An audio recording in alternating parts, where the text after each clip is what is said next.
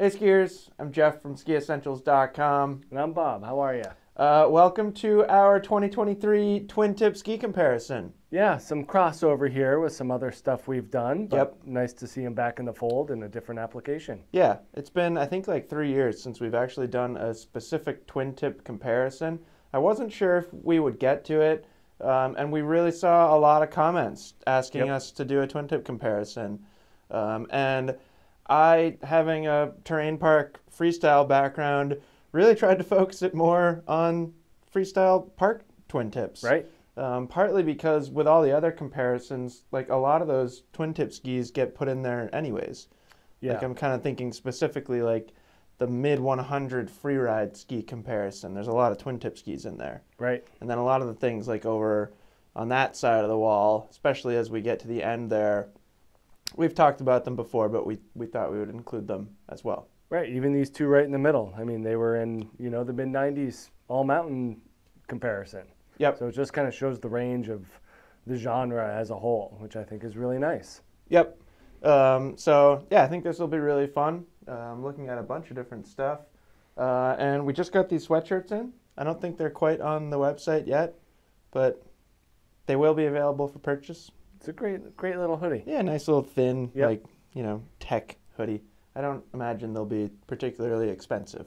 Seems to be the style these days. Yeah. The kids like those types of things. Kids and like fly fishermen, right? Right. I don't know. You see a lot of them. I have a bunch of them now, and I like them. So we'll get right into it. We are going to go least expensive to most expensive, and these two that we're going to start with are, I suppose, a little bit different in the sense that they come with bindings, but Yep. I think it still works this way. Yeah, for So, sure. Bob, I think you're going to start us off here with the K2 Revolt 92. I will not. I will start off with the K2 Reckoner 92, which is Gosh. a little bit different. Excellent. But yeah, this is, basically the value version of the Reckoner line. So at 92, it's a different build than the 102 and then up from that. But really keeps a lot of the same style in mind, and especially in terms of flex. I mean, Jeff and I went through the line flexing all these skis, and this was a clear standout in terms of it being approachable, easy to flex, great for aspiring skiers, whether you're freestyle or all mountain. The value of this thing is great, $399.95 with bindings. Yeah. We have this and the next one, I believe, as a package together on our site. So if you're looking for even more value, you get the boots and poles along with it. So it's a pretty cool way to kind of get into freestyle skiing if you're looking for it, to do it in a budget type of manner. This ski has some other fun stuff too. It's all K2. It's got that aspen veneer wood core, has the triaxial fiberglass braiding. I would say this is a glimmer of a sidewall underfoot, but mostly it's capped. So having that little bit of vertical sidewall underfoot does help get a little bit of grip there, but for the most part, it's cap. That's kind of what you'll see with the, especially the lower budget skis, lower value. It's just a cheaper way to build them. It does help with durability and quickness as well, but really just a good option for emerging skiers if you're looking to be in the park or not.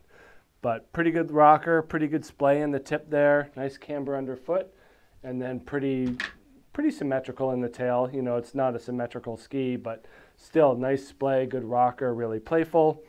Just a great option, in a wide range of sizes too. We can say that for these first two skis. Yep. That they are kind of filling that tweener zone of having the Dynastar especially starts at a 130. I forget where this one starts, but it's 149. I got a little cheat sheet nice. back here. So yeah, 149 to 179. Yeah, it's a big range there. Big range of skiers, and just a great overall ski. Nice and composed and good value. Yeah, I was pretty excited when they announced this ski. Yeah. And it wasn't quite what I thought it was going to be. I was hoping for the 102, but in the 92. Me too. Yeah. But I think it makes a lot more sense that they did it this way. Yeah. Because then you're hitting that just crazy impressive price point Yeah. with a binding. And I like that you kind of commented on, like, it still has the same, like, theme. Right. It's like relatively soft flexing. It's got tip and tail rocker. It's really playful and fun. You don't get the carbon spectral braid. Right. But there's still a reasonable amount of technology in this ski, I would say. Yeah, and for a lot of skiers, you know, a lot of people out there, whether they're in a youth program or just looking for a nice, fun-loving all-mountain ski. Yeah, you see a lot of these, a lot of them at Stowe. Yep. Or similar skis like the Menace that we're going to look at momentarily. And yeah, it's really nice because it's a budget-friendly ski. So if you're putting a tweener or a teenager on it and they maybe don't take great care of their equipment, you don't have to worry too much about them destroying a really expensive ski. A lot of the kids I coach, you know, when they kind of enter into our program, they'll start on stuff like this. Yep. Very, very appropriate. It's really only when you start doing pretty aggressive, high-level things in the terrain park where you kind of, I would say the biggest limitation of a ski like that is perhaps the system binding. Right. So a marker M10, you know, 10 din binding on the track. It's more the track. Yeah. And that comes up every once in a while is like, you know, might be easier once you get to that certain level where you're like spinning on and off rails. Right. Having that low center of gravity is nice. But that's pretty much the only drawback. Right. Aside from that, they're awesome skis. And then this Dynastar Menace 90 here is overall very, very similar. So pretty simple ski here, wood core, you know, fiberglass, very simple build, cap construction. This ski, we don't really get any vertical sidewall underfoot, but that's fine. I would say the big difference between the Reckoner 92, I got it right that time, and this Menace 90 is both the binding. So this is an 11 din binding. Yep. A little bit stronger heel piece here too, so maybe slightly better for a heavier or more aggressive skier. And you also get a stiffer flex pattern here. So kind of different. I would say it boosts its ability as an all-mountain ski because you get a little bit more longitudinal stability through the ski, so if you're skiing kind of fast, but it's not quite as playful. Right. So kind of a give or take there, whether, you know, just pick which one kind of matches your skiing style better. And $479.95 here. With the bindings. With the binding. Yep. Yeah, so still a great price, including binding, and, you know, we're jumping up, what, $80 from the Reckoner. But great ski, a lot to like here, tremendous value. Yeah, and I would say a little bit less in common with Menace and its wider counterpart here, M-Free, than Reckoner. So this is Menace, a slightly different. They really feel different. Yeah. I mean, even if you like talked about the Menace 98, which doesn't exist anymore, but that ski compared to the M-Free 99 over there, they had very different feel. Yeah. The Menace felt more like that Black Ops 98. Right. In fact, they almost like shared the same build and overall design.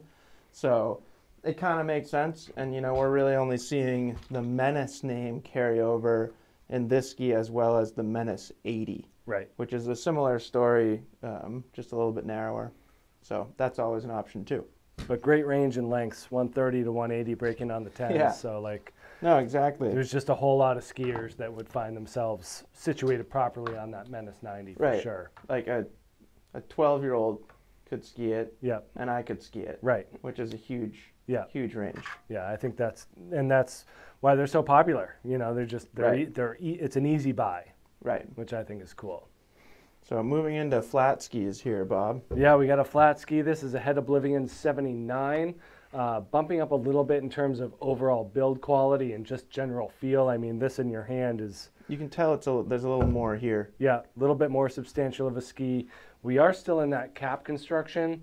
I think whenever we're getting into still in that tweener range, having that cap build is just nice for durability. It is a little bit quicker. You know, the cap keeps everything in a cohesive unit. Yeah. So there's just kind of less delay, I guess. But having that cap in there really just adds to the overall quickness and just the longevity of the ski. I think that's the big thing. Yeah. You know, kids are prone to just hitting, like their skis just hit each other all the time. Like, what are you doing? But they don't know. And if you go up to like this vertical sidewall in the 94 or the 84, it's just going to hit into the meat of the ski a lot sooner. So having that protective top sheet there is really nice. Pretty cool with this thing on the scale, 1,855 grams. Yeah, it shows it's a real ski. What is this thing, a 172? So, you know, even at 79 underfoot and a 172, we're like pretty heavy, you know, and that's kind of reflected in the flex where... I was impressed by how stiff it is. Yeah, and I would say that this is a good option for someone who's entering competitive park skiing. Like, this 100%. Is definitely more of that true traditional twin tip shape. And the width feels like kind of like firm snow specific. Like 79 underfoot's going to start to get kind of bogged down in softer snow. So it really does feel like a park focused ski. And just a crazy amount of camber. We've talked about this with the 84 version of this ski as well, where you're just seeing that amazing positive camber. You know, they call it park and pipe specific rocker. I'm not seeing much of it. I think that that is, for all intents and purposes, a fully cambered ski and a really good one. You know, they're building that energy into it along with the stiffness, and you're going to get a ton of rebound. You know, I think if you're in the park and you're looking for that energy off the jumps, that's going to get you into it in a pretty good value, $349 for that ski. So, you know, you're bumping up a little bit in flat ski price, but you're getting the performance to match. Totally. And then these next three skis, they all hit the same price point. We're jumping up $50. And starting here is now we have a Volkl Revolt 86. Not a Volkl Reckoner? No, not a Volkl Reckoner. I thought about throwing a curveball to you. But I really feel like starting with that Oblivion and kind of going through the other Oblivion, and I guess you could go further too, but the prices change when we get up here. These are all really, really good skis for somebody who is pretty serious about park. Yeah. Especially a younger skier who's pretty serious about park, because we're just at a $399.99 price point here. So it's still an affordable ski, but like this ski just got first at the first World Cup Big Air. It was either first or second. I can't remember exactly, but like this actual ski is getting World Cup podiums. So like you could make an argument that you don't really need more than this. This can take you from beginner park skier to World Cup podium finisher. Right. Anyone who's arguing that there's a performance limit on this is not winning World Cups. Exactly. Something that's interesting about this ski, and we'll see more and more of this as we kind of go through, especially into like the middle swath of skis here, is this does have a more directional shape. So 120, 86, 110. The recommended mount point is still dead true center. So it is still specifically designed as a park ski. It's just, it has a directional shape. So there's a difference between the tip and tail width. Some skiers just like that. Yep. Some skiers don't. It's really personal preference when we're really talking about park skis here. I will say that kind of the benefit of this more directional shape is it is better when you're just kind of cruising around the mountain, at least when you're skiing forward and cruising around the mountain. So you get kind of some bonus all-mountain performance. And great flex pattern in this ski. You know, nice and round. It's I wouldn't call it soft or stiff. Yeah. You know, maybe on the softer side of the overall spectrum of ski widths, but among these skis, it's kind of right in the middle. So just gives you a nice even mix of park performance characteristics. So quick on rails, you can do butters and presses and ollies and that kind of stuff, but it's still got enough to it that you can land a World Cup scaffolding big air jump. Right. So pretty cool ski here. And then chiming in on the all-mountain aspect, I remember I think it was back in 2019 or the 2020 ski test where this was the Bash 86 back then. Yep. And myself and Marcus, another employee here, who's I think 3 inches taller than I am, we were both skiing this. It's this and the Soul Rider 87 back to back. And we were both super impressed with how agile and quick it was just skiing on a groomer. Yeah, things are great. They're great all mountain skis, good grip. I mean, that's a Volkl heritage right there. Yep. But you know, it was kind of one of those things where it really made me try to decide if I wanted to get one of these for myself or the Nordica The fact that this tops out at a 180 kind of took it off the table for me, but still impressive at how well it performed. Very light. 1604? Yeah. Yeah. So we'll see some, and I almost forgot to put it on the scale, but as we go through here, we're going to see some changes in weight, and I think that's at least one of the more important determining factors if you're choosing among these skis. So that is a shorter length there. What do you got there? 164, but still, it is a lighter ski, light swing weight, going to be nice and quick. And interesting, you know, when we're talking about swing weight, that does affect how a ski feels on your feet, whether it's 100%. That Revolt or this one or some of these others that have that half cap construction, makes it lighter in the tips and tails. This is not one of those skis. No, this ski is pretty, like, burly. Yeah, this is a K2 sight, 88 millimeters underfoot. You're just under 1,800 grams there, so right about with the head in terms of weight. Just like that Reckoner, we still have full K2 construction here. You know, it's got that aspen wood core, that triaxial fiberglass braiding. You get some carbon stringers in there too. In this one here. Oh yeah. And then you get that thicker overall profile, which just leads to more durability. I think the big thing about this one is really that true twin tip splay. And you know, I think this echoes a lot what we said about the Oblivion 79. Is like that is what I consider to be a true traditional twin tip shape. Yep. Like just camber to the end and then a second tip. You know, like that's all it is. It's very, very similar to what we're seeing in the front of the ski. Little bit of rocker in there, a little bit more than what we saw in the head, but still that nice positive camber underfoot. Full vertical sidewall all the way around, full edge. You know, from my mind, I would say this is one of the most durable and trustworthy skis at this level on this wall. So Jeff was saying $399 on this one, so it's really easy to say, wow, you're getting great value and durability for that price. Like if I had a teenager that was rough on his or her skis, this would be a great option. Yeah. No, and a ton of the kids I coach have found a lot of success with the K2 sight. Yeah. A lot of them, that's the ski that they've landed on. And a lot of them, like, I had a couple kids over the course of last season who broke like 4 or 5 pairs of skis. And then ultimately they either landed on a sight or a Poacher and stopped breaking skis. Yeah. And I think there's a lot to be said about that. And I do think it's reflected in the weight. Both of those skis are on the heavier side of the spectrum if you're comparing them to similar width skis and stuff like that. But like, I think that's a reasonable sacrifice. You don't have to like replace your skis a bunch of times throughout the season. No, and if you can deal with a little bit of extra weight, then then fine. You know, it's really all about that triaxial fiberglass braiding system, which is just super cool.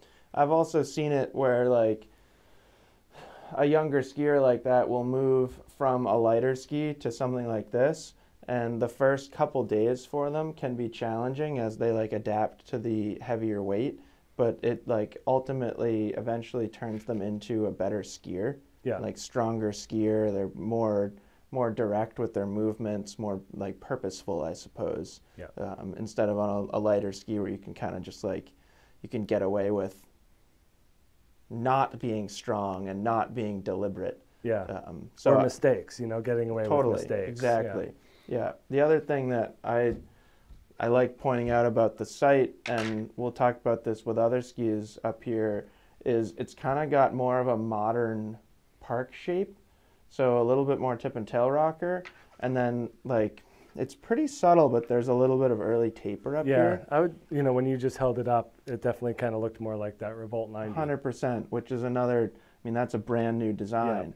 And basically anytime that you see that hip shape, you know, the same is true with anything, with powder skis or all mountain skis, but if you have more early taper and more rocker, it's going to be quicker and more agile. And what happens with these skis is they also become a lot easier for like nose butters and tail butters because the ski is less catchy. And we'll see that exaggerated on Phil Casaubon's Pro model, which makes sense because he does a lot of that stuff. So if you're a park skier and you're choosing among this stuff, just kind of think about the way that you ski. Like, do you like doing all the like new kind of swervy, pressy, manual wheelie things? This kind of shape might be better for you. Or are you more precise? Are you like trying to compete? Are you working on your Switch 7 mute grab or something? Some of these skis with more extended side cuts may be better because they're a little bit more responsive. Yeah. So kind of a broad question there, or broad theory, but I think an important one for people to talk about. Right. And then the next ski up here is the Line Honey Badger. So like I said, these three skis, they all hit that $399 price point. Ton of value. This Honey Badger almost feels like a mix of these first two skis. The shape, we were just talking about shape. We have not quite as much extended side cut as we're seeing in that Revolt 86. Just over 1,600 grams in this. What length do we have here? Got to be 172. Yeah, I was going to say just over 170. The thing about the Honey Badger that kind of stands out in this category is its quickness. Yeah. This ski has always been known for being very, very quick and responsive. You see the lightweight, so on your feet it's going to feel very light. You get a nice, soft flex pattern too. It's very flexible. It's very flexible. Maybe the softest ski that we've looked at so far. But, K2 and Line, in a lot of ways, are kind of the same company now. Right. At least they're under the same umbrella. So a lot of that durability that K2 is able to build into their skis, we see it in these lines too. I would say that the sight is going to be a little bit more durable, but it's heavier. Right. So that's kind of where the trade-off is. But this one's a cap. Yep. So there's like less chipping. Yeah, there's just a couple of different factors to consider. Yep. But the Honey Badger has become a really popular ski, great park ski. 90 underfoot, handle some softer snow. 92 underfoot, sorry. Knew it was a little wider. So great ski here. Yep. Quick, agile, soft, playful, but also pretty durable too. Yeah, and I liked what you said about the K2 as having that modern freestyle shape, and I think that this fits into that into that category as well, and just having that nice flexible shovel. I mean, really great for your groundwork. Yeah, which I think and is just really like, fun. I really like these skis, these twin tip skis in this $399 range. Yep. Because like you'll see professional skiers on a Honey Badger, and then you'll see like a 13-year-old kid who's never skied park in their life on a Honey Badger. Right. And it's just cool that like it can work for such a wide spectrum like that, and that 13-year-old who's brand new to park, they can go and watch some ski movies or watch some Instagram edits, and they'll see like they're superheroes on the same ski. Right.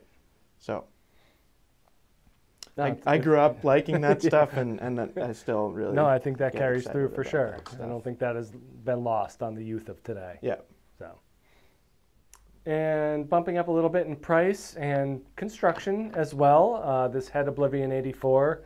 So similar to what we see with the 79, we are getting more of that traditional shape, really kind of that multi-directional use, very symmetrical in nature, not totally, is this one totally symmetrical? I forget. No, 120, 84, 109.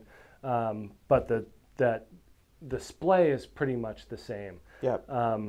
So kind of a blend of that sight in terms of its, full sidewall, really durable, kind of a beefier ski here. You can feel it in your hand. Yeah. Definitely has that capability to it for sure. 1,850 grams here in the 176. Definitely has an even flex as well. Not too heavy, not too stiff, not too soft. Really in that middle range of flex patterns, and great energy, good grip. Like we saw in that 79, I can't call this thing rockered really. Little bit, maybe a millimeter. If you feel all the camber though when you're skiing it. So really nice positive camber underfoot, just like that 79, building the energy into the ski. And then, that tail shape, just very, very nice and round, not crazy, like smooth, but stops there and then turns up. So that's kind of that true traditional twin tip in this 84, and just a really well built ski. You know, kind of what we talked about with this 94, and then most other times that we talk about head skis, we're talking about their build quality, and it's great to see that filter into their twin tips. And these are just a really kind of a traditionally constructed and shaped ski for having that park performance, and just a great choice and an awesome addition to this wall. I think we were both pretty psyched to see these come out. Was it last year or 2 years ago? I think 2 years ago now. Yeah, but awesome to see this thing, you know, at 84. Definitely more of that competition width ski. So, you know, you do see these in upper level events, which is great, but really nice, well-rounded option. Yeah, no, definitely like competition vibe. Yeah, I get from the Oblivion 84 for Yeah. sure. You know, very similar to when we were back here, and I was kind of talking about like the precise shapes versus the loose shapes. That one definitely fits into the precise category. yeah. And just every time I ski that ski, I'm reminded and impressed by how much bounce and pop it has. Yeah, well, I mean, it's that thicker profile. Totally. That full sidewall all around, just like we saw on And the like site. just a snappy, Yep. bouncy flex pattern. No, it's like a super high quality ski for $449. Totally. Like, I think the quality of that is a bargain. Generally, people don't care about this stuff with park skis, but they carve really well. Like, But like carving into the jumps is becoming so much more important totally. these days, that like, yeah, if you're going to be doing these upper level competitions where, you know, from the belly of the jump to the lip is like 20 yards long. yeah, You know, like you're going to have to put a turn in there somewhere. yeah. And then for pipe too. You know, need some torsional stiffness in your skis Yeah. if you're setting a switch double cork 1620 Right. off a 70-foot jump. Yeah, whenever I do that, I feel like I need Right. that quality in my Right. ski. You're like, oh, that's just, I didn't have the pop off the lip Yeah. that I was looking for. Yeah. Kind of washed out a little bit, didn't let me lock my grab as well. Just the trick wasn't quite as dynamic. You end up getting 3 instead of 4 rotations. It's a real bummer. No, that doesn't happen. I did know a guy once that would just start spinning, And see where and he just ended whatever he ended up Yeah. with, he would land. And very good park skier. It was always just impressive to me. I would be like, "What were you going for there?" And he would be like, "Oh, I don't know. I just started spinning." up. Yeah. Risky Spin move. risky strategy. This is the Volkl Revolt 95. So we have 3 Volkls up here. Yeah. 3. And I'm pretty sure they make a couple other. Like we could have even brought the Revolt 104 up here. Right. You know, among the 3 Revolts that we have up here, this one feels the most like an all-mountain ski to me. And it was always kind of designed and intended to be that way. So $449 here for price, very affordable price. I think it's gone up $50 in its existence. Which is crazy that they've only gone up that much and it's still Yeah, a really great choice. right. I remember when it was launched and they were like, no, we're going to make it $399. And we Yeah. were like, you know, you could sell the same amount at $499, right? Right. And they were like, yeah, we've talked about that, but we're going to keep it $399. So I think that's really Okay. cool. So multi-layer wood core in this ski, and a pretty even flex pattern, you know, another round flex pattern, Yep. much like that Revolt 86 that we looked at before. I will say that the tips and tails in this ski, they're intended to be a little softer than underfoot, and you see that in how they mill the thickness of the core. So see how flat or how thin the tips and tails are there. Yeah. And that's pretty much corresponding to the rocker profile in this ski. So it's not like tremendous high splay, but longer rocker than we've seen in anything so far. Yep. And one of the longest rocker profiles of anything up here. And I skied this thing, gosh, like almost every day if I wasn't testing skis for here for at least one season. I think it was almost 2 full seasons. And I just really enjoyed doing everything on this ski. It feels very good in the park. You know, it's 95 underfoot, so it's not the quickest thing in the world, but plenty of high-level park skiers are skiing on things that are 9,500 foot or wider. Right. So there aren't many major limitations in the park. It actually carves really well. We get this extended side cut, so you get, even with that long rocker profile, you get good effective edge if you're laying the ski over. So that was always something that impressed us. And then I used to like ski trees on it too.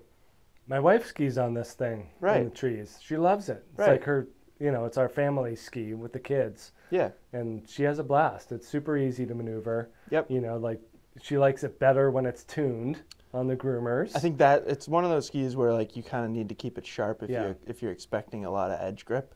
Yeah. But no, very versatile ski, and a lot of people can enjoy it. You don't have to be a park skier. I will say that it still has that center mount point. It's not a symmetrical ski.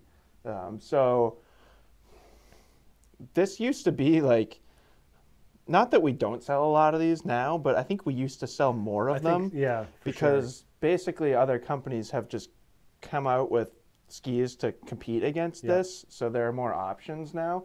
But when the ski first came out and we were selling a ton of them, we did a lot of testing of like where to put the bindings. I always thought that 3 centimeters back was a nice sweet spot for an all-mountain skier. I think we did, because my brother-in-law has a pair too, and I think we did 5 or 6 back for them. Okay. Does it work? It even almost looks forward to me at 5 or 6, which would be about there. Yeah. So there you go. Some evidence there. I personally wouldn't want to go further than 3 back, and when I owned this ski, I skied it dead true center, and I still thought it did fine in the trees. It's just one of those things that if you're used to skiing a centered ski, it feels fine. Yeah. If you're not used to skiing a centered ski, it feels terrible. I thought they took, you know, the professional application of that a little bit too far with that mount point and not providing other options. Well, and that's kind of why I brought it up. Yeah. And I do think that it's surprising to me that they at least didn't add one more. Right. That would have been very easy. Because it's not a symmetrical ski. Exactly. So, yeah, it would have been easy for Volkl to put another line right there and call this one freestyle and call that one traditional or something. So, I don't know why they didn't do that, but if you're looking for just a fun, affordable twin-tip all-mountain ski and you don't go in the park that much and you don't ski switch that much, don't feel like you have to mount it dead center. Like, I don't know why they still haven't done it. You know, like 4 top sheets later. Right. 5, I think. Whatever. I think this is the 5th line on it. I think this is the 5th one. But could be wrong. Someone can correct me if I'm wrong. And just over 1,900 grams. Yeah. So a pretty sturdy ski, too. Yep. Helix 88 from Liberty. Psyched to have these Liberties in here. I just watched Max Moffat's X Games highlights from last year's slopestyle. He got second on this ski. Liberty is one of those companies that I follow on Instagram because they have like good giveaways. Did you win a Helix 88? I have never won anything, but you gotta get your wife to sign up. I know she wins she's all good the at that things. stuff. But they always post these cool videos of Max Moffat doing cool stuff on the Helix 88. Yeah. And like I'm not like that familiar with him, and so like whenever I see those videos pop up, I'm like, whoa, that guy's good. You know, just like catches me off guard. Yep. Like how good some of these people are. So this is what he'd been skiing on for a long time.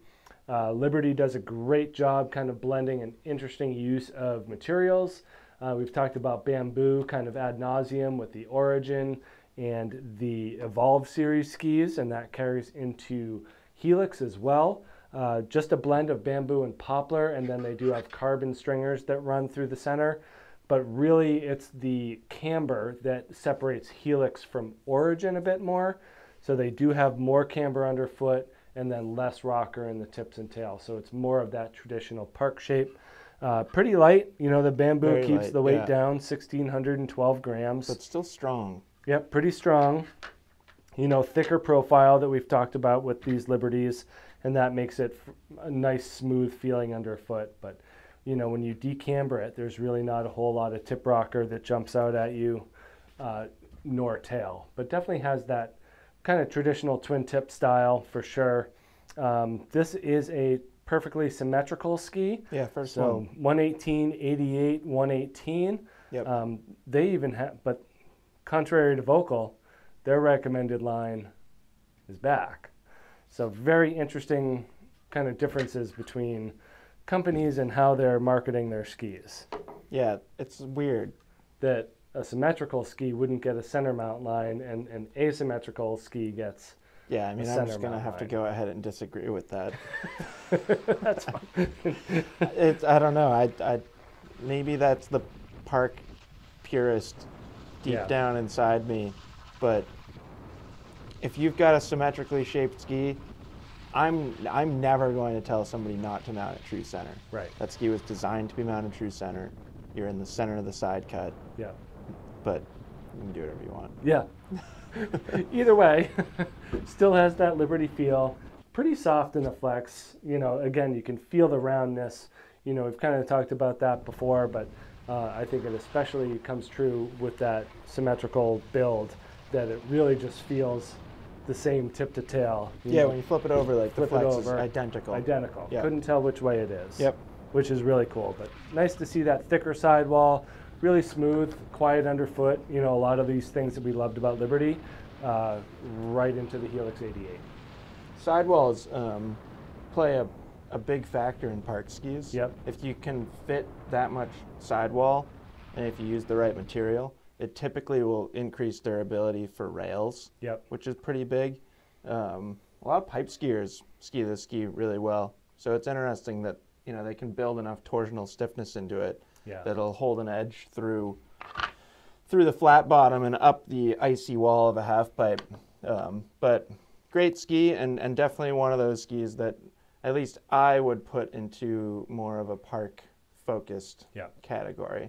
You know, where Revolt 95, ski it anywhere. Bent 90, ski it anywhere. Oblivion 94, ski it anywhere. Yeah. Helix 88 is designed for the park. Right. If you want to ski a Liberty ski everywhere, you can go get an Origin 96, which I think would be a better choice. Yeah, no, they're awesome. And then same story with this ski. This is the line Tom Wallisch Pro. So if you're not familiar with Tom Wallisch, you're probably not a big fan of park skiing. He's, you know, I wouldn't say he's the best of the best anymore, but for a long time he was the best of the best. And I think, like, a nice way to think about this ski and think about this discussion in general is when I talk about, like, a competition style ski, think about the way Tom Wallisch skis. He's very precise. You know, you don't often see him, like, landing in a butter or something like that, which is starting to become more of a thing. Right. Or like landing in a press and bouncing out of it into another press and then like keep spinning and pressing down the hill. Tom is more rodeo 9, stomp. Right. Switch rodeo, dub 10, stomp. And I think that's a good way to think about anything that we say is more of a competition style ski, where when you think about like an Armada BDog and Phil Casaubon, you know, he did compete for a portion of his career, but he's more known for buttering and like slow speed tricks and being creative and innovative and stuff like that. So if I talk about a ski that's buttery and smeary, think about the way that Phil Casaubon skis. And those are probably like extremes, but I thought this was a good opportunity to bring that up. So Tom Wallisch Pro here, $499.95, same price as that Helix 88. Very simple build here. We actually see a very similar build and flex pattern when we get to that Chronic. This is closer to a symmetrical ski, so we're only 2 millimeters off, 118 in the tip, 116 in the tail. So we kind of were joking about it before. That's so close to being symmetrical that I wonder why they didn't do that. And I can only imagine that they gave Tom a couple different shapes and were like, which one do you like the best? And he chose this one, and that's the end of the story.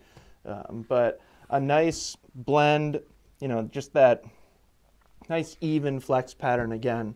Nice round flex. It's soft, so it's going to be playful and relatively forgiving.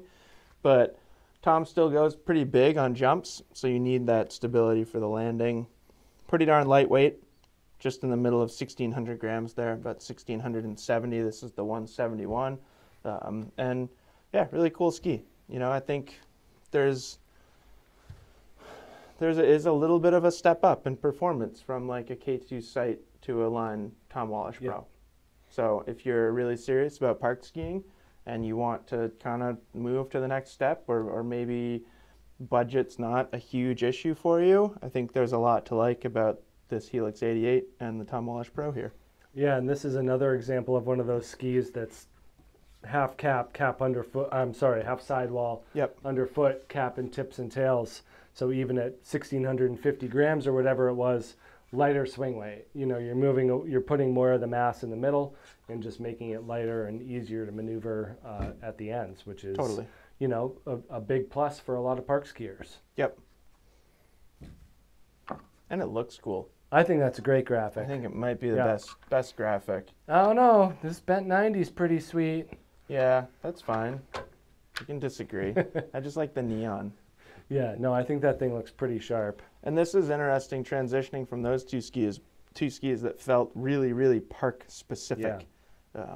I don't think this necessarily feels park specific. No, I don't think so either. But it is a great ski. You know, we were able to get on this thing pretty early last year, and it was pretty clear that there was a big range of applications for the Bent 90. Whether you were, you know, committing to the park and using it there, or using it more like I have in an all mountain format. So while that Revolt 95 is like my wife's family ski, this is mine. And it's just so easy and fun to ski tight woods, moguls, you know, anything adventurous is just incredibly exhilarating and rewarding on this. You can put it anywhere. That's what happens when you guys ski with 90 underfoot, 1,630 grams with Horizon Tech in the tips and tails. Right. It'll go anywhere. It goes anywhere. So fun. And yeah, because it has that Horizon Tech, then, you know, this is just a great floater for any width ski, but even for 90. You know, get it out on trail, and I kind of pushed through this a little bit at speed, but not a huge deal. And like, I understand that. Like, knowing a limitation of a ski and being able to adapt accordingly, I think is really important as well. Totally. So, you know, I'm not going out there and, you know, trying to arc huge GS turns on firm snow on this, you know, but in the trees and in the bumps, I haven't found a whole lot better. You know, it's just a really great choice for true all mountain skiing. And if you want to go in the park, it's got the twin tip for that. So nice and flexible in the tail. You know, the Horizon combined with that little bit of rocker does make this thing pretty supple in the back end. You know, lighter swing weight again. You know, we do have that vertical sidewall underfoot. So, you know, for you, Jeff, like, I remember you saying that felt a little bit strange at first going into the park with this, especially after something with a little bit more substance in the back. Just took me a little bit to get used to. Right. But, you know, I think that's probably more of a personal thing than anything else. Yeah. Like, yeah, it just, yeah, I'm used to like really heavy skis. Yeah, and if you think about like the spinning force, exactly. You know, like the heavier it is on the ends, the more it's going to pull out and slow you down. Exactly. So you just kind of have to be ready for, you know, adjusting your own spin rate to the weight of the ski. But it's not like, you know, we've looked at other skis that are very similar weight. It's just we haven't looked at an Unleashed 98 with a pivot on it yet. Right. Which is more in line with what I'm used to. And yeah, you know, you said all those great things about being an all mountain ski. It is a directional shape, 118 in the tip, 109 in the tail. You're still going to see people winning World Cups on this ski this year. It is like still, it's the best park ski that Atomic makes, unless you'd prefer the 100. So it is plenty capable in the park. Something that happens is, because it's directional and you actually get quite a bit more tip rocker than tail rocker, you kind of never really want to go true center on the mount. What's yours mounted at? 0? The furthest, whatever the furthest line back is. -4? Yeah. So you're at -4, I'm at +6, which is just funny to think about.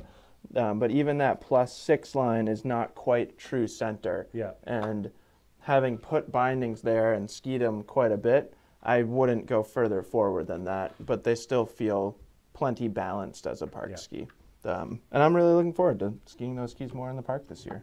Yeah, I've enjoyed every day I've ever been out on them. Yep. Which is a nice compliment. Yep, super fun. One thing I really like about them is when you're hiking, like jumps or rails or whatever, it's lighter. Yeah, they feel like nothing on your hands. Yeah, it's great. I just get less tired hiking around.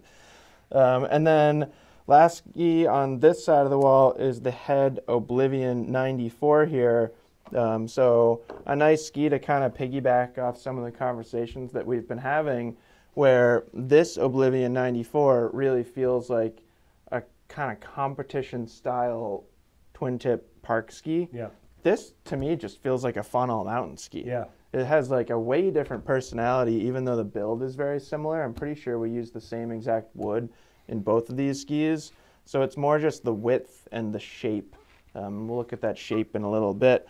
But flex pattern in this ski is real nice and soft. Yeah, it's considerably different than the 84. It really is. Yeah. And that kind of, you know, going back to that conversation that we were just having about like butters and smears and presses and stuff, this ski has more willingness to do stuff like that rather than those really precise, responsive things. Yeah. 1,800 grams in this ski, so a little bit heavier than some, but still pretty darn lightweight. You know, this isn't going to feel heavy on your feet. And then the rocker profile in this ski is quite a bit more substantial, at least than that Oblivion 84, and I would say more substantial than a lot of things up here. So all that tip rocker up there combined with the width of this ski, and especially the fact that the tips are pretty wide, and it's actually like a really good soft snow ski, really good in the trees, stuff like that. You know, you can see that extended side cut in the tail too there, so we're not like early taper quickness, but this ski still feels very playful and very agile to me. It doesn't feel as springy. Like this ski feels so poppy and energetic. This ski feels like damper and smoother to me, and how it kind of just wiggles and surfs around. But I think it's a great ski. I was psyched when Head kind of showed us both of these skis for the first time. Yeah, no, I think that longer effective edge does wonders for this thing. And just the overall versatility, you know, you were adding to how it works well in the park, but I think that flex and the width really kind of speak to the overall well-rounded nature and that all-mountain profile. Yep. But yeah, really nice overall choice.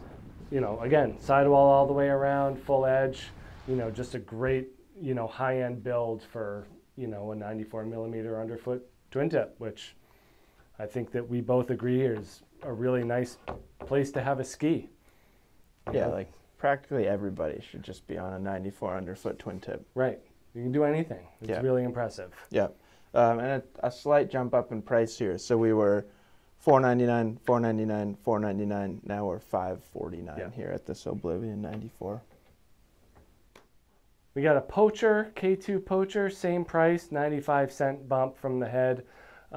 We've talked about this one in our mid-90s comparisons as being one of the sturdier of the twin tips. That's kind of why it falls into that all-mountain category, is it really harkens on that sight there in terms of having that aspen wood core, the carbon boost in there, the triaxial fiberglass braiding, and it really just makes for a sturdy and solid ski. I don't remember when we were back here, but did I call this a mini Poacher? Maybe. Because that's a great way to think about these two skis. This is just a miniature version of the Poacher. The biggest difference is in the splay. So Poacher has a little bit more of that free ride splay to it, a little bit lower profile tip and tail, and a little bit more taper. So, you know, less competition park shaped from a design standpoint, but that doesn't mean it doesn't excel in park. You know, like you were saying, skis on that wall are World Cup and Olympic podiums, like same with this. That is too, yep. You know, whether 100%. It's X Games or Olympics, like you see this ski. Yeah, Colby Stevenson was my pick to win like everything last year. I don't remember how many things he actually won, but... Still, if you're looking for kind of an opposite to these lighter swing weight 100%. tips and tails. That's Yep. kind of where this Poacher comes in with that thick overall sidewall, full all the way around like we see in the sight, but really sturdy. Definitely a stiffer flex than what we've seen so far. Yeah, and 2,000 grams, so. Yep, heavy ski. There's a lot of ski there. And then definitely more of that K2 free ride rocker. Starts down here, lower profile tip. You know, with that length of the rocker, you're not seeing that dramatic splay in the tip or the tail. So really more of that free ride soft snow mentality. And I think at that point it just comes down to preference. You know, if you're Colby Stevenson and you know you like kind of that driftier feel, then you're going to lean towards a Poacher. And if you are someone else that wants something that's a little bit more exacting in the tips and tails, then you're going to get something with less taper. You know, kind of similar to that Head 94 there. So it's really an interesting difference in terms of how these skis are shaped and who they're appealing to. And I think that like kind of an interesting difference between a pro model and like a general public ski. Yeah, no, that's an interesting way to think about it. You know, like Colby Stevenson can ski on this, but so can like my dad.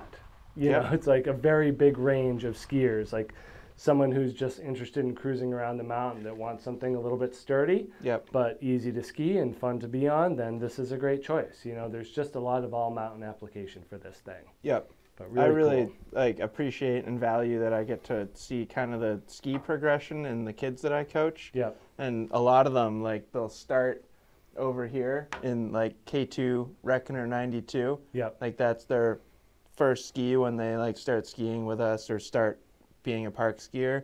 And then you'll see them like move up to something like a Sight or a Honey Badger. And then they get a little bigger. They get into their teenage years and they, you know, they're like 150 pounds or heavier. And then they often transition to that Poacher, which just works really well for a bigger, stronger kid because they're going to be really hard on their equipment. And that's got to be like, it's got to be one of the most durable skis in the world. Yeah, It has to be. I agree. And it just feels like that in your hand for sure. Yep.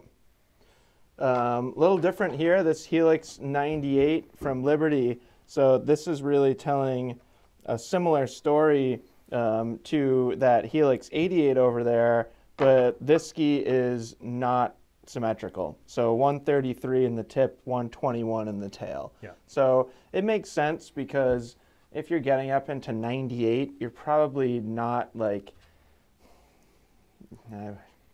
it's 2022, I probably shouldn't say this. Some people would compete on a ski this wide. But you're probably not park specific. You're probably not park specific, exactly.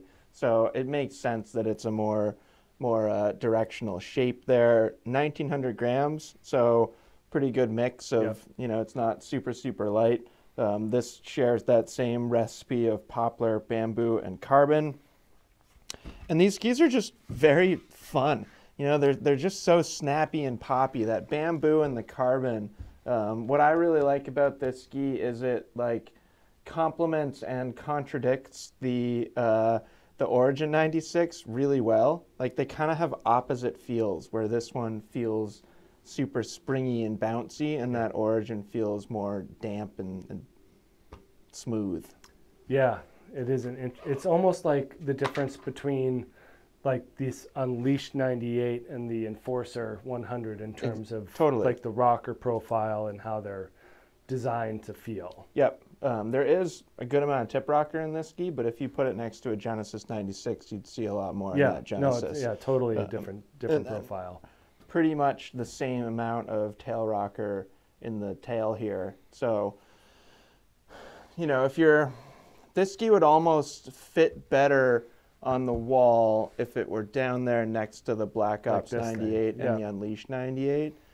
So perhaps a nod to the value here because we're still in that same $549 price range. Yeah. So pretty darn impressive that Liberty can build a ski that can compete with those more expensive skis kind of on the end of the wall there. Yeah. But a lot of fun. I actually don't get nearly as many opportunities to ski these as I would like. Yeah, Liberty often doesn't have them in their demo fleet and stuff like that, but every time I ski them, they're so fun. Yeah, no, they're busy pushing Origins and Evolves, and which makes sense. The Helix just doesn't quite get that top billing. but that name's been around forever. Like that's a Liberty wouldn't be where they are today without skis like the Helix and the double Helix. So it's kind of cool that they keep the name going. This is another important name. This is a Line Chronic. 100%, very important ski. Kind of a mix between the Blend, which we don't have up here right now, and kind of that Wallisch. Yeah. So the Flex is decidedly Blend. Yeah, it's similar to this ski though. I was flexing them back and forth, and I'd say like it's right in between. Like I'm gonna, you know, I always like doing this with the Blend. It's just like stepping on the tail, flatten the tail, and trying to flatten it, and you can pretty much do it. Yeah. And that's kind of a nod to the thinner profile throughout the tips and the tails, combined with that sidewall underfoot. So at 95 millimeters underfoot, you know, this ski is a mix between that competition park ski and a really fun all-mountain one. Really great choice for someone who's spending time in the park. Let me keep that there for a second, but not all of it. 1,860 grams, so mid to mid-heavy, I would say. And most of that weight is really coming in the underfoot zone. But this skier is definitely spending a lot of time in the park, but also wants to use it in an all-mountain format. Yep, and like very playful skiing style too. Yeah. Soft tips and tails. You like to butter and smear and stuff like that. Certainly not, you know, to kind of speak to that like competition style. Like it definitely has a different feel when you're on a Chronic than when you're on a Tom Wallisch Pro. And even some line blade optic notes coming through here where the sidewall is stopping where the rocker begins. So we see that with the Blade Optic Series skis, and actually kind of the taper goes along with that too for the most part. But same in the tail, that rocker starts right about where that sidewall ends. So they're really putting a lot of emphasis on the camber and the performance underfoot, as well as the playfulness in the tips and tails. Totally. But, you know, like we said with that Oblivion 94, like everyone should have a mid-90s twin tip, and who could make an argument for this, especially on the playful and fun-loving side? But really great choice. You know, we get a lot of requests for this thing, and happy to oblige. You know, definitely has more of that mix of rocker and splay versus something a little bit more, you know, Helix or sight oriented with that true symmetry in the tail, but really a nice blend of things. Yeah, and I feel like I should know this, but I wonder if it's the best-selling line ski. I feel like I hear the most about it. There's a good chance it is. It's been around for a long time, and yeah, it's just highly versatile. And we get a lot of questions, kind of people deciding between Poachers and Chronics and this ski. Yep. And I always find that to be an interesting conversation. I'm curious if you agree with me, but in kind of those three skis, I always felt like this one was kind of right in the middle. Yeah, I would say it leans more to here for sure. Yeah, I think that's fair. But yeah, I would say it's middle, but upper middle. Yeah, so less than 1,800 grams here, so considerably lighter than a Poacher, but a pretty strong flex pattern in the ARV 96. And where Armada makes, because I didn't get any Armadas over here, did I? No, they're all really expensive apparently. Well, they make narrower skis. We didn't have the 86 up here. That would have been a really fun one to include, but we just didn't have it in the warehouse.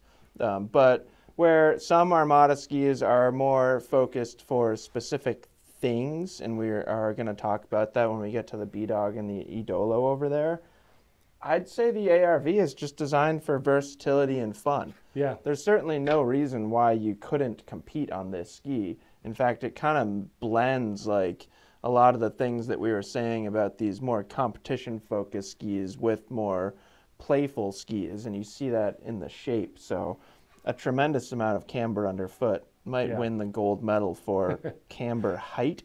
So you're going to get a lot of pop, a lot of energy out of the ski, but then you pretty much get symmetrical amounts of tip and tail rocker.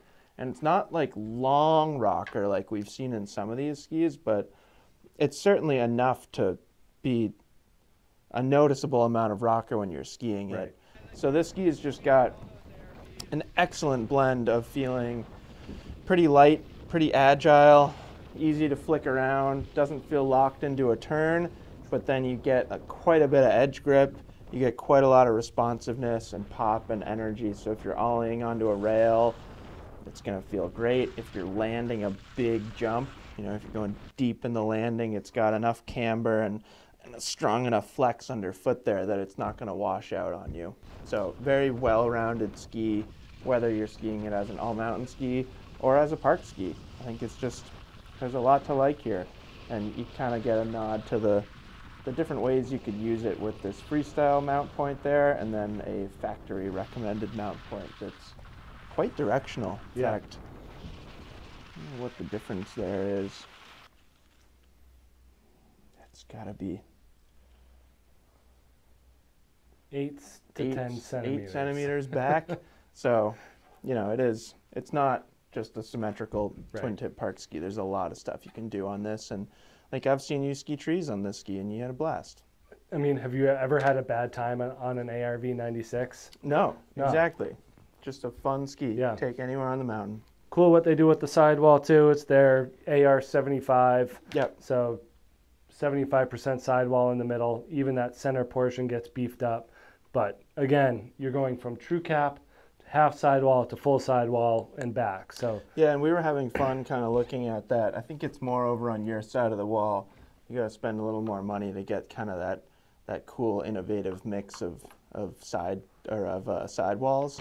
But we basically see the same exact thing in this ski, and I just thought that was very interesting. No, this is the one that we were talking about that has that mix.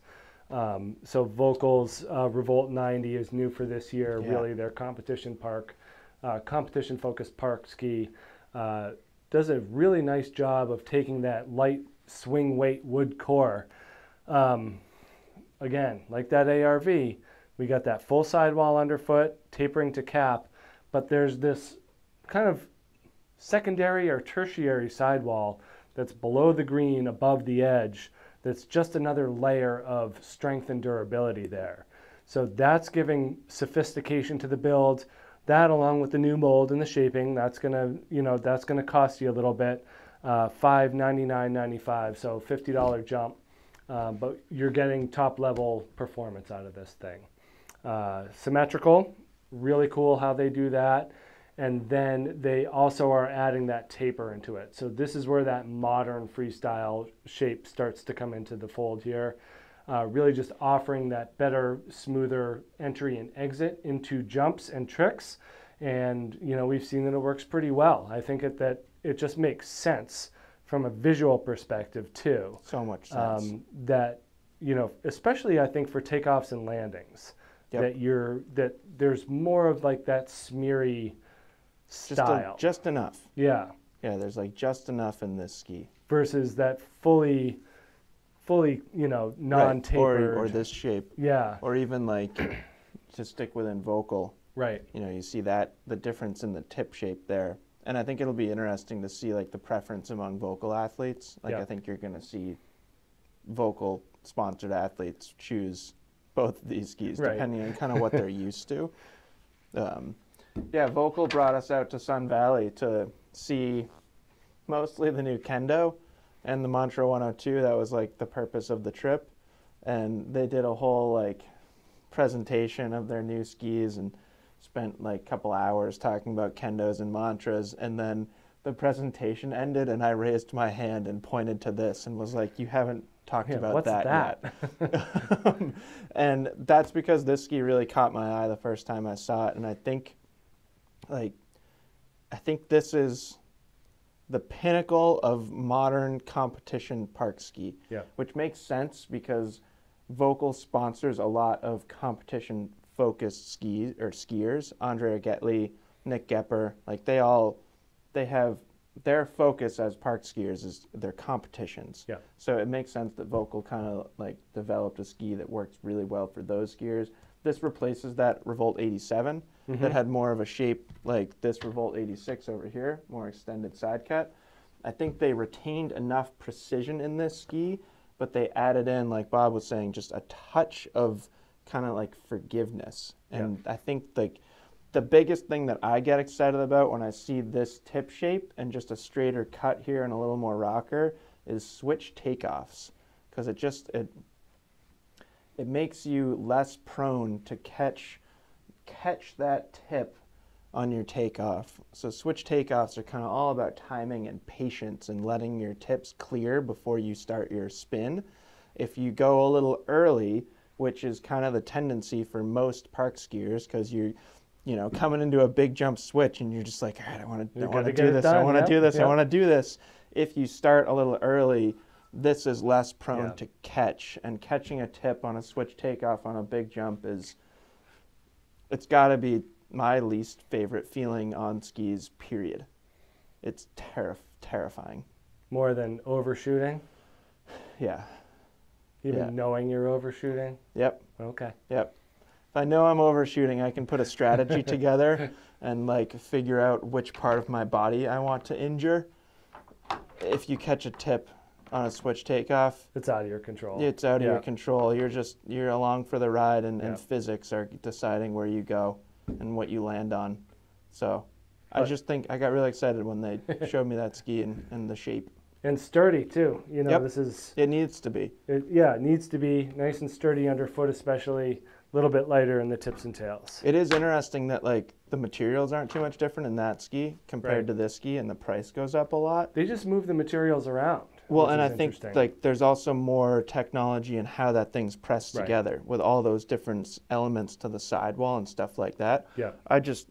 Putting this wall together, I thought it was interesting that ski hits a $200 difference in price point. Just, I don't know. Those are the things I think about it. We got another Armada. This is the BDog, Phil Casabon's Pro Model ski. Really interesting. Kind of when I feel like this more than anything is like athlete designed. Yeah, these next like two. The next two, but like this insofar as that it's kind of a very outside of the box shape, that they wouldn't just make this ski if someone didn't say, I want my ski to be like that. Not quite, no. I feel like I could argue with you if I wanted to, but I'm not going to. But like Reckoner 102 is like a kind of similar shape and concept, but it's exaggerated in this ski, and I'll let Bob explain kind of what makes this ski special. The taper makes this ski special, Jeff. And it's straight. And it's straight, and that's what, so like, it's hard to kind of tell from where you're at, but basically from where my fingers are in the shovel, it's straight. Yeah, so it's very cool. There's a rounded tip, straight, and then we get into a pretty dramatic side cut. Yeah, what, 15-meter radius? I think, 15 or less. Yeah, 15. And then same theory on the end. So straight back here. And really this is what the design was to do, was to basically have this thing be smooth on the ground. So when you're flexing and pressing into the snow, it's not going to want to turn. Exactly. It's going to want to just drift and go straight. Exactly. And you're able to pilot it here. Like, who skis a ski here? Some people are able to pilot it, yes. Like, that's a really unique thing about this. Which is that... Yep, and it's a modern thing. Yeah. But, yeah, you're getting pressed up on that portion of the ski and holding it and controlling where you're going. Which is super impressive. Very impressive. Like, when you see it, I wouldn't say I've seen it in real life, but in... No. You don't see much of that at Stowe. Yeah. On film, it's really pretty cool. And good heft to this thing, too, huh? Like, definitely feels this. I mean, all of the Armadas, they're using ash in the wood core of these, so it does add that density to it. So we're just under 2,000 grams here. And we also have that sidewall underfoot. And that's ends almost where it gets pretty straight, but just a little bit between that step-down sidewall. Again, kind of 3 levels of sidewall, cap, half cap, and full sidewall underfoot. So really kind of mixing the flex and performance from tip to tail. So something that I think is cool about this ski is it can be like a really progressive tool for the best park skiers in the world. somebody like Phil Casabon or somebody who's doing those long, drawn-out, pressy things.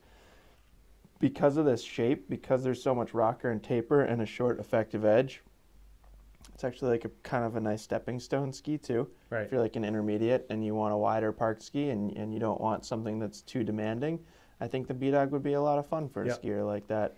I just want to try this. If we put the tips together, look at that. It's just straight. Yeah. It's very cool. Very interesting. I don't think there's any other ski in the world that you can do that, and it's just going to make a straight, even contact between the edges. But yeah, really cool. Also, you know, just a very similar kind of feel, you know, in your hands, these Armadas. Yep. That continues on to Edollo as well. Yeah, so that being Phil Casabon's pro model, this is Henrik Harlow's pro model, and if we skip the price on the BDog, it is $599.95. This ski goes up to $649.95. Basically the same exact build. So Bob and I were kind of making guesses about why this is $50 more, and my guess was because Henrik Harlow drives more sales than Phil Casabon. That he gets paid more. Or at least they like sell more of them. I don't know. That was just a guess. But if you're familiar with Henrik Harlow, you know, he's just as much a household name as Tom Wallisch, even more so now because he's still a current skier. You're still going to see him competing and putting out movie parts and stuff like that. Henrik is known for, I mean, I guess Henrik is known for how much he just loves skiing more than anything else. He's just always got a smile on his face and will do anything. Yeah. So this ski, being his pro model, it kind of has to be able to do a little bit of everything. It is wider. It's 98 underfoot. We don't get that taper in the tips and tails, but we do get a lot of rocker in this ski. And this ski will land 100-foot jumps, you know, like has enough stability for that kind of stuff. And then Henrik can take it into the streets, or he can take it into his snow park by Henrik Harlow and Grand Villara, Andorra, and just do some like kind of low speed jibby things. Henrik put out a bunch of videos recently where he wasn't even skiing.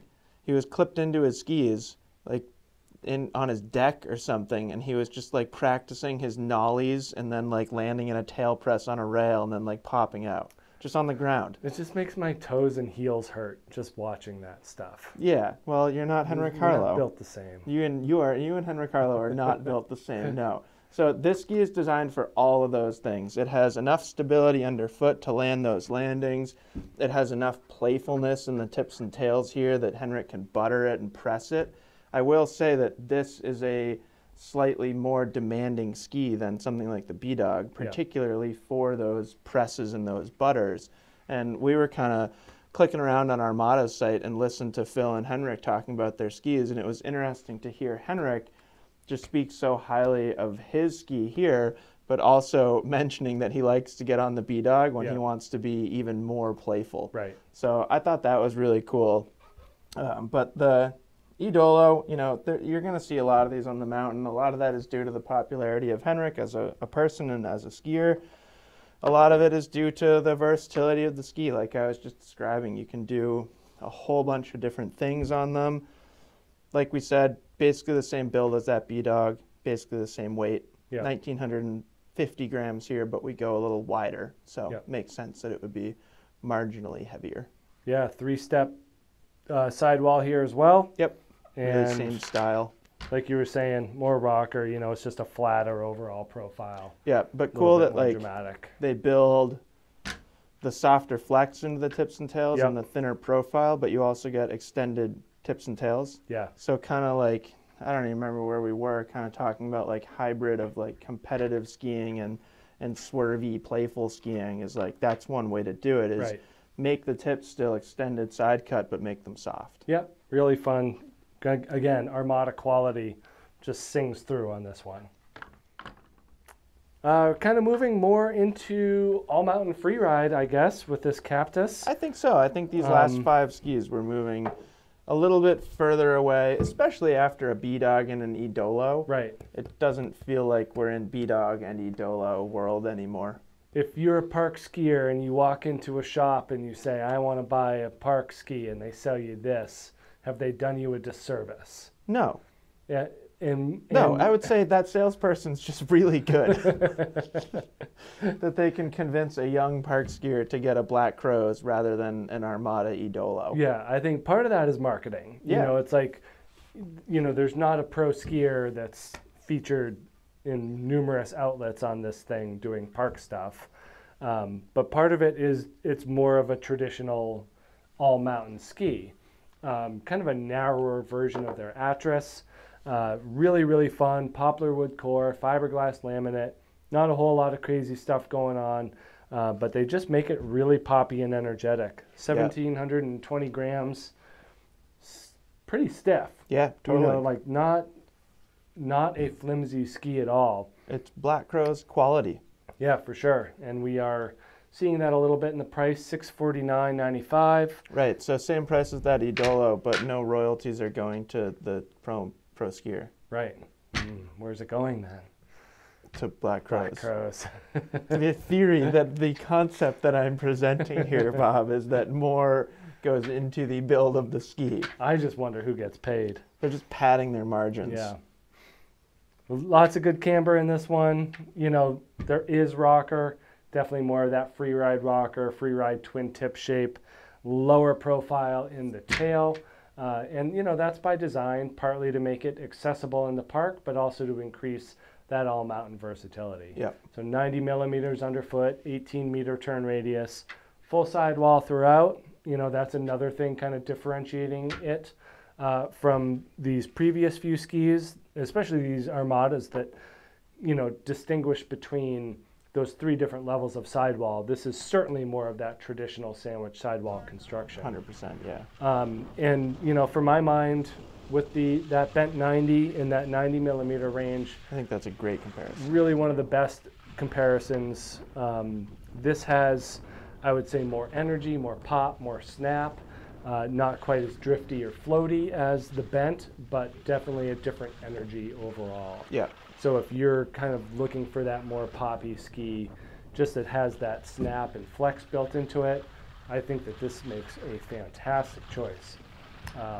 But similar to that bent, you know, one of the better tree and bump skis on this wall for sure. Yeah. Really quick, really agile. Totally, but like supportive and pretty strong too. It's a high quality ski, and it's got a really nice mix of feeling quick and agile. Like I was doing all those little playful things over the rollers at Waterville, and it like did that just fine. Right. But then like it kind of can carve pretty well too, and like you said, it's a fantastic mogul and tree ski. Yeah. So it's more of a playful all-mountain ski than a park ski, so somewhat of an outlier on this wall, but such a fun ski. Yeah, I don't think it would affect the performance too much if they went, you know, to more of a flat, even a flatter tail. Right. You know, like it would be a very much a directional ski, almost kind of like the Virtus that Black Crows makes. Yes. Just a little bit wider. That's an interesting point.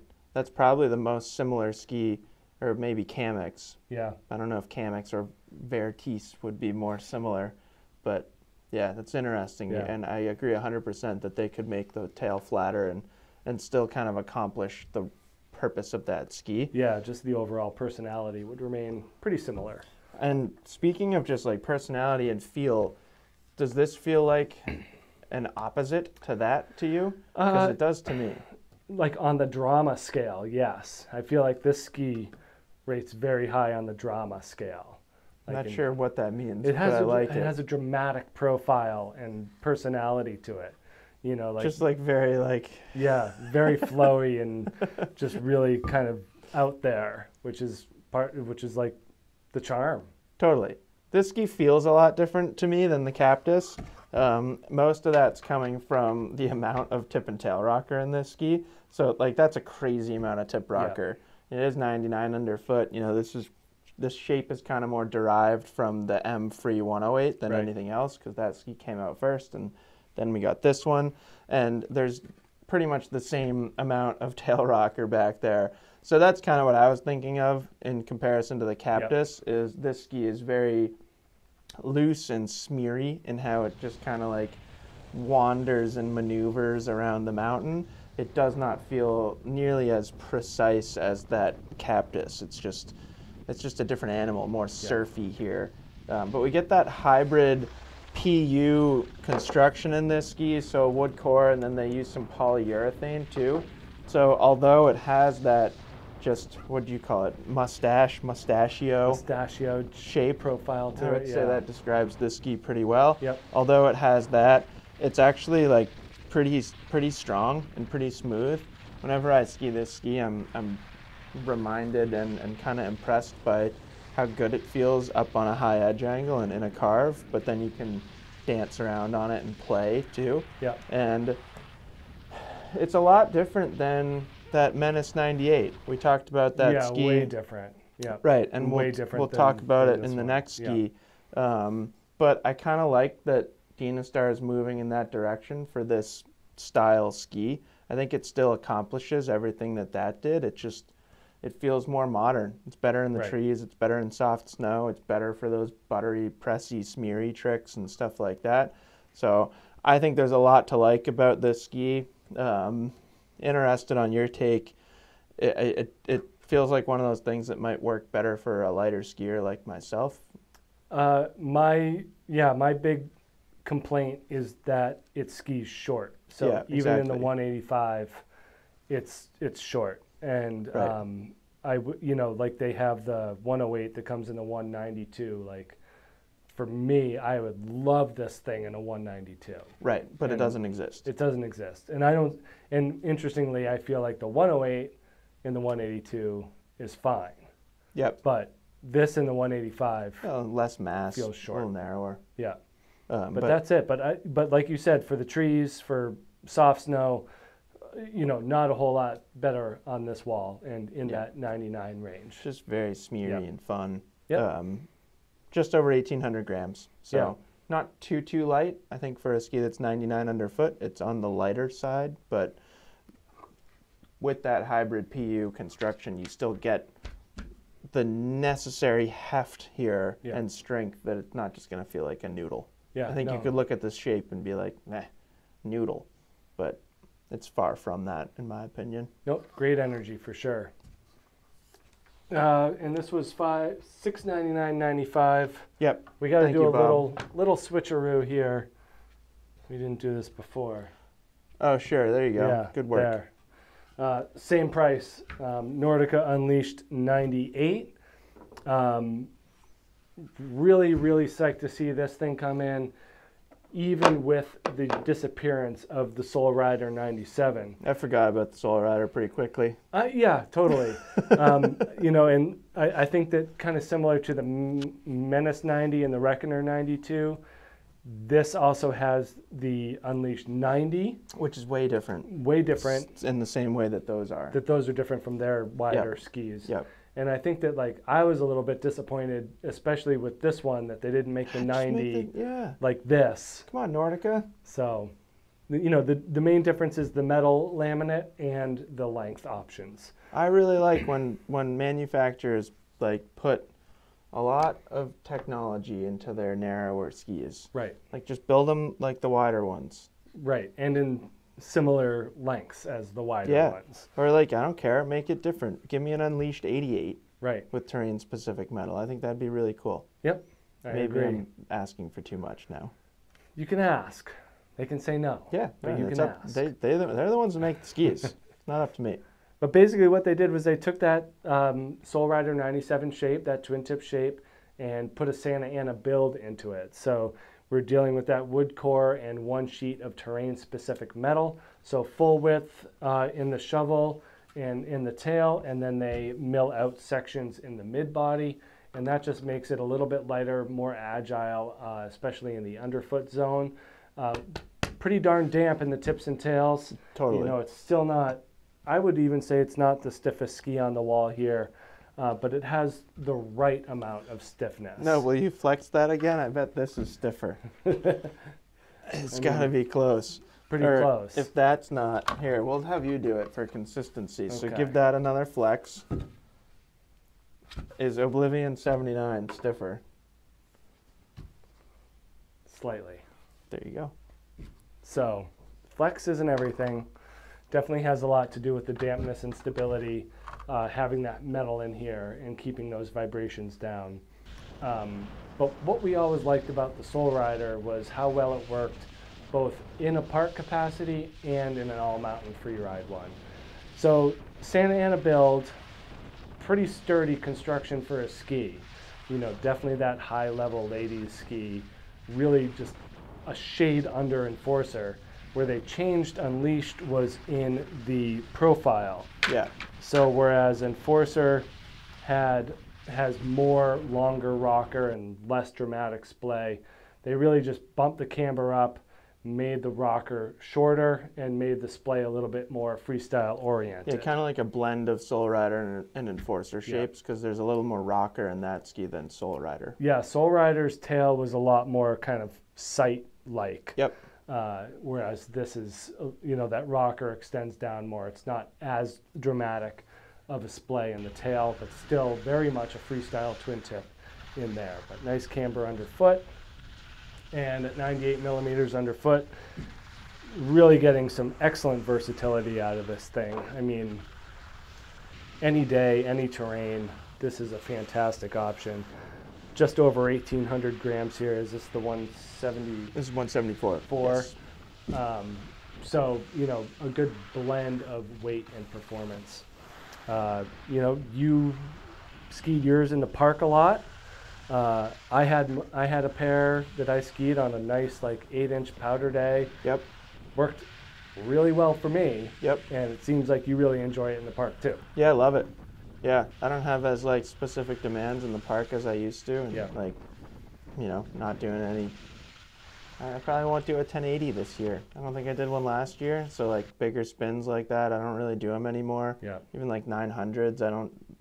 Used to be my favorite trick, and now I don't. I'll probably do 20 or 30 of them this upcoming season, but it's not like I'm gonna do 200 or 300 of them. So I really like that ski because it feels strong and capable as an all-mountain ski, and still lets me feel right at home and do the things that I personally want to do in the park. Yeah. It just like makes really clean round turns. Yeah, I agree. I don't know what it is about that ski, but it just... Well, it's the long nice effective arc. edge. Yeah. You know, it doesn't have as much rocker, so you're getting more edge contact with the snow. Yeah, and like no taper too, so like this portion of the ski really like interacts with the snow and kind of pulls you into a turn in a nice way. Yeah. Yeah, they're a lot of fun. Nope, zero negative things to say about the Unleashed 98. That's no, for sure. I guess if you had to push and like ask for a negative thing, which no one did, so I could just skip this. Okay. But I would say like it has some limitations as a park ski for ability level. Like I wouldn't want a beginner or intermediate level park skier to ski an Unleashed 98 because I think they would kind of have some trouble with it. In the same sense that I wouldn't want a beginner or intermediate park skier to ski this thing in the park. But that's what that side of the wall is for. Exactly. You asked for it down. You didn't ask for anything. I provided it unsolicited. So this is the Rossignol Black Ops 98, which, like, I think it would be somewhat fair to say that this ski kind of inspired the Unleashed 98. Yep. Because this ski has been out for a while now. It's gone through a few name changes. It was Black Ops 98, then it was Holy Shred, now it's back to Black Ops 98. But I think this ski has at least opened the eyes of some other manufacturers of like, look how good we can make these skis and look how many people like them. Yeah. Like I feel like every time we go to an on-snow demo event somewhere with a bunch of different companies, like a bunch of different retailers and stuff like that, you see so many people skiing those and having a really good time. Yep. And then like you'll talk to the reps and they'll be like, everyone seems to love the Black Ops 98. It's like, well, yeah. Right. It's a twin tip that's 98 underfoot. Like, of course you're going to like it. But great ski. So just under 1,800 grams or maybe closer to 1,850 grams here in the 172. I will say that in the longer lengths, this ski starts to feel pretty heavy. Yep. So wood core in this ski, and then we get rubber in the tips and tails, and we also get some metal underfoot, bumping up to $749.95. So we're in more of a price point here that's going up against like, you know, like Mantras and stuff like that, and Enforcers. So it makes sense that this ski is at least has the performance to kind of go up against those skis, and it does. This ski feels strong and stable and damp when you're skiing it fast. You can, like, I've never found a speed limit on this ski. No, it's great. It cruises right along. Absolutely. So super fun for aggressive high-speed skiers, but then it's got a nice playful flex pattern. It's got a lot of, not a lot, but it's got the necessary amount of tip and tail rocker to feel pretty loose and agile, and it's just a lot of fun. I will say that, like, I probably wouldn't really even recommend this as a park ski. Like, it's one of those things that if you're shopping for a park ski and you have to ask our advice, this probably isn't for you. Right. If you're a really strong skier and you've been doing your thing for a while, this could be a great park ski. It's just you kind of have to be aware of what you're getting yourself into. But great as an all-mountain ski, great on groomers, great in the trees, good amount of float. Yep. Fun ski. Then we see Black Ops 92, kind of similar to how we were talking about Reckoner, Menace. What's the other one? I forget. This one, or Yeah. but yeah, different build. You know, the lighter, the 92 is a Polonia wood core. It's got Well, a and I system wanted to put the binding. 92 in here, but it's got like such a flat tail that it almost doesn't like look like a twin tip anymore. No, it's interesting that that's a difference between this and the 92. Yeah. It's less of a twin tip. Yeah, and that even like surprised me. Right. I just kind of thought they were the same shape but narrower. Yeah. But that does have a flatter tail, which I suppose, like, I almost lost it there. I suppose kind of makes sense because if you look at the difference in this splay to tail, Yeah. this ski does have a flatter tail than tip, but it's even more pronounced on that 92. Yeah. But awesome ski, really, really good for an aggressive all-mountain skier that wants a twin tip. And we get a lot of questions about this versus Unleashed. Yep. You know, similar overall application. Yeah, one's just damp and one's more responsive. Yeah, this one's just a little bit more energetic than the Unleashed. Yeah. Oh, do I have to talk about this one now? I can talk about that one. We can talk about it together. The Mirus core is great. Yeah, Black Crow's Mirus core. If you walked into a ski shop and asked for a terrain park specific ski and you were sold this, would you have been done a disservice? No, and once again, that salesperson is really good at their job because you just spent $900 before bindings. Yep. No, I think this is a really interesting one and definitely the most unique ski on the wall. Definitely. You know, they combine a 13-meter turn radius with a lizard tongue tail and a symmetrical rocker profile. Mini swallowtail back here. Yeah. It's very strange. Very strange, very interesting. We do get a metal plate underfoot, so it is pretty rigid under there. And just a really unique blend of, you know, a fun-loving personality, that short carving style with that twin tip profile. It's a really interesting mix of things. Yeah, and we had this ski in, I believe, our 90 millimeter ski comparison. Yeah. And it doesn't matter what you compare it against. It is very unique. Yep. So we do have that, you know, kind of long but low rocker, low profile. That taper drops down a little bit, but pretty wide shovel. Very interesting shape as well. And then very similar looking in the profile. And if you had just connected this, it would look eerily similar to the tip. Yep. So you just make those nice clean round turns, pretty flat underfoot. So interesting in soft snow, it'll stay on top, float pretty well. And then on groomers, carves pretty clean. So 87 underfoot, 13-meter radius. Different stats than we see from these other skis. Totally. I've skied these quite a bit. I think I was like the first person in our company to ski them, actually.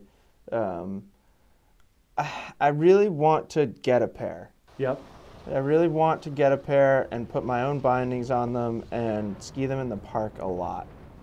Because I'm really curious what that would be like.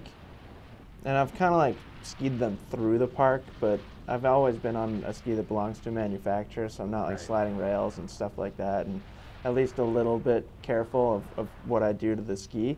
But I just can't help but think, and I've brought this up before in other videos, that this is like a glimpse into the future.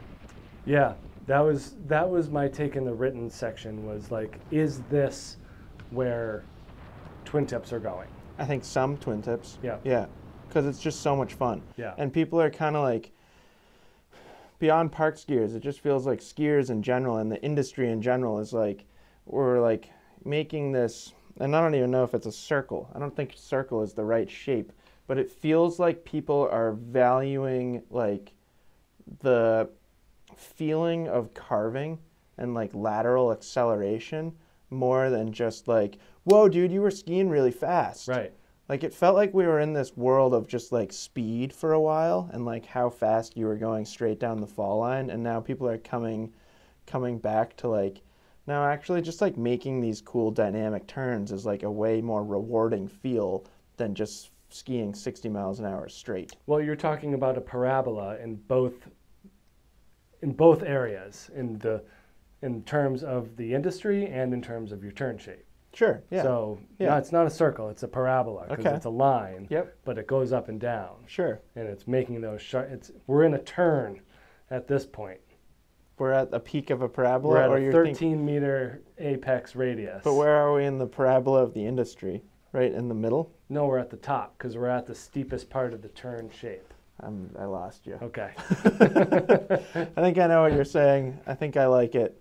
But no, I do think that there are more and more people kind of seeking the feeling and the reward that this ski provides. Yeah. And there's almost nothing else that does that. Like Line Blade is kind of the other ski. Right. Where you can make like super high edge angle turns, like brush your hip against the snow and then go slide rails. Right.